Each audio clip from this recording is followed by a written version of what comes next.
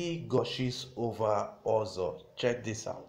For business, you know we're enemies right now. Like we're not even friends. Time for business. Avoid me. Time for business. Time for business. Avoid me. Oh really? You're going to win. I can't wait to see. You're going to win. Like you come and tell me I'm the most beautiful. No. Leave me alone. Leave me alone. I can't say. I can't wait to see what you're right. But just remember, any grammatical error will be highlighted. Next menu. Oh no. Yeah, but that shows you that there are too many. I can't remember some of them. Oh.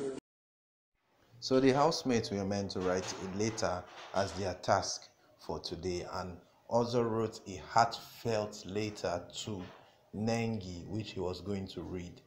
If you see her reaction after she saw the letter, she was blushing and smiling and all that, just to show that she actually loves the letter he wrote to her. But she didn't want to show her emotions, as she already clearly said in the past that she had a boyfriend before she came to the Big Brother Naija house, but they only broke up because she was coming to the house and she intends to actually go back to that relationship. But also has been trying to shoot his shot.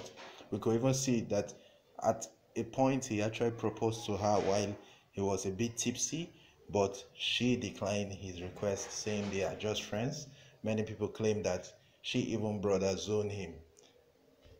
Please, if you're new to this channel, hit the red subscribe button below. Also, you can hit the push notification button, which will give you updates as we keep on posting new photos every day. Thank you.